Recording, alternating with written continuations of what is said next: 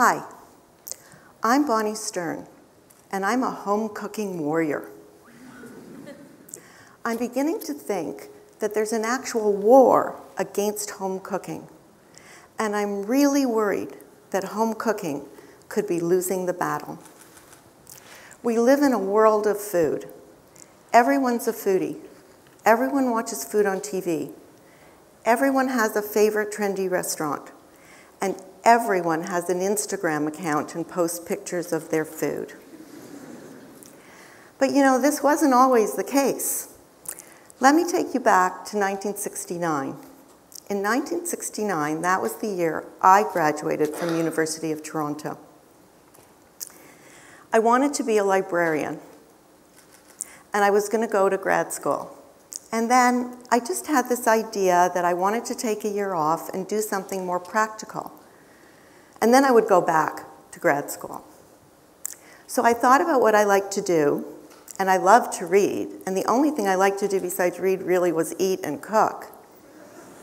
So I found a culinary arts program at George Brown College that I thought looked really good.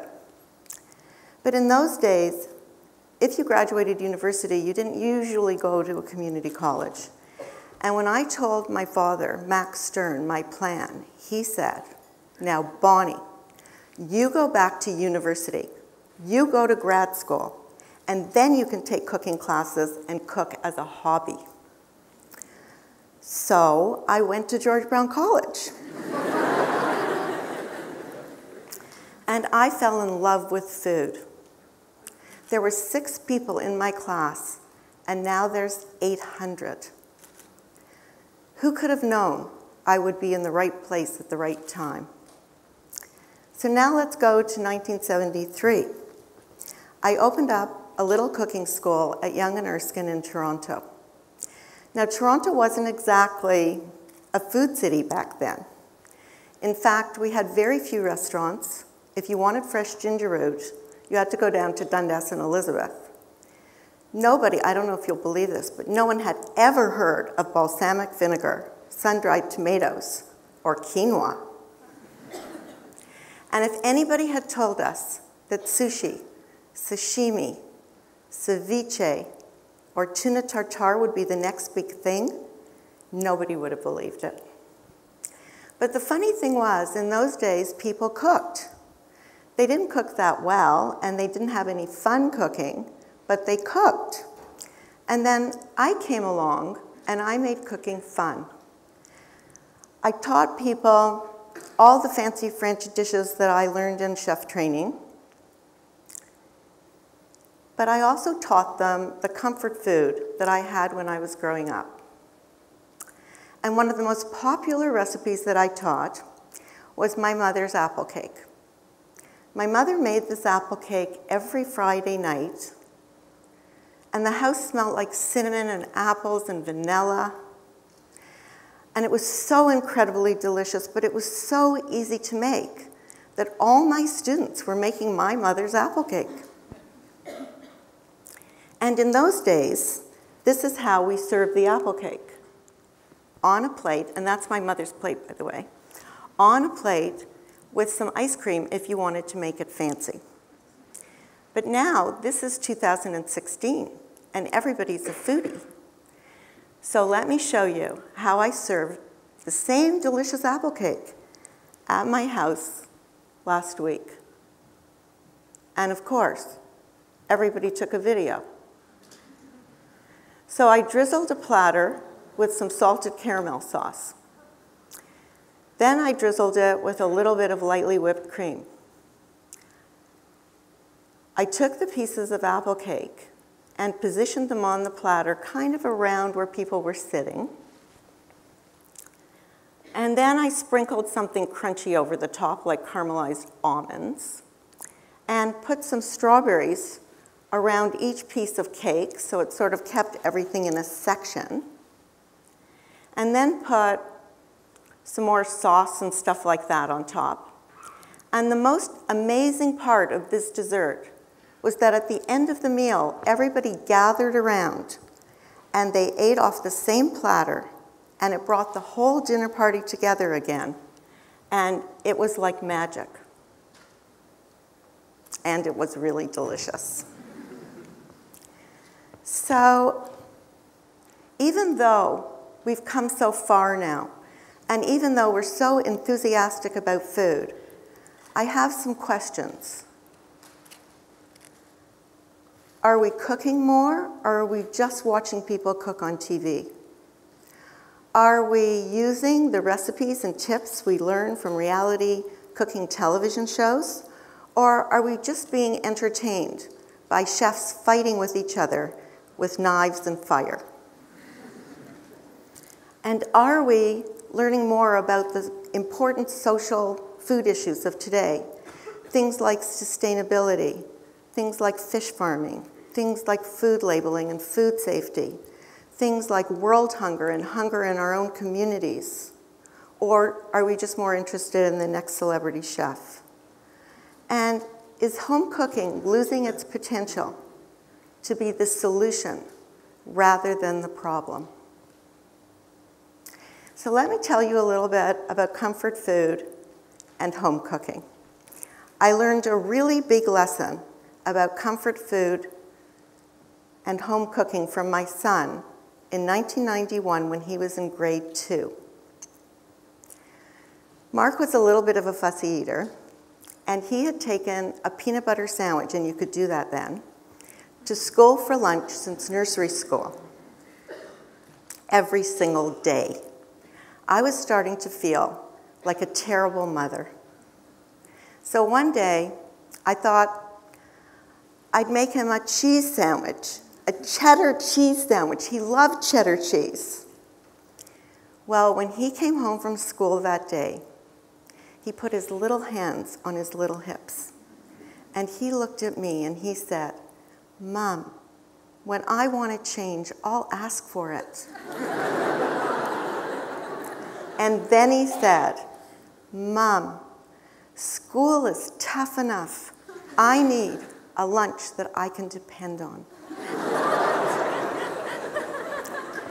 You'll be happy to know that now Mark eats everything and he has a food blog. And he did that video. Now, kids are fussy eaters, but adults are fussy eaters too. And it's hard to have people over for dinner without someone saying that they're vegetarian, pescatarian, flexitarian, vegan, gluten intolerant, lactose intolerant, eggplant intolerant. Whatever happened to, "Thanks so much for the invitation. I'm so happy I'm not cooking my own dinner tonight." So there's a lot of excuses that people make not to cook at home. And one of the big ones is that they don't have time to cook. But I think that if you don't have time to cook, you're choosing the wrong recipes for the amount of time you actually have. I have to tell you a secret. Home cooking is really easy. It's not easy to be a chef in a restaurant where you're cooking 200 meals a night. But if you're making dinner for yourself, your friends, or your family, whatever you're studying at university, whatever you do for a living, it's harder than what I do, which is home cooking.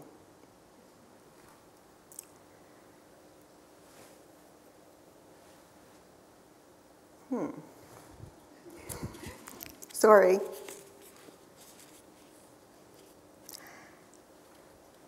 I have a recipe for you now. I have a recipe for salad niçoise. Does everybody know salad niçoise? It's a wonderful Mediterranean salad, and it's so easy to make, and you can please even the fussiest eaters. You just use lettuce, roasted potatoes, green beans, tomatoes, and you can add whatever you like.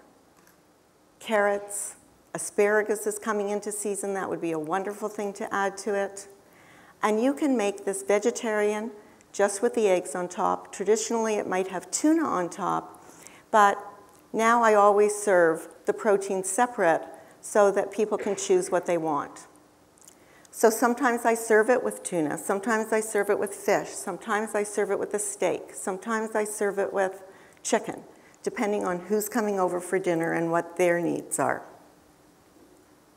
But it looks so beautiful, and it's really so easy to make. And I know that all of you can make that salad, every single one of you.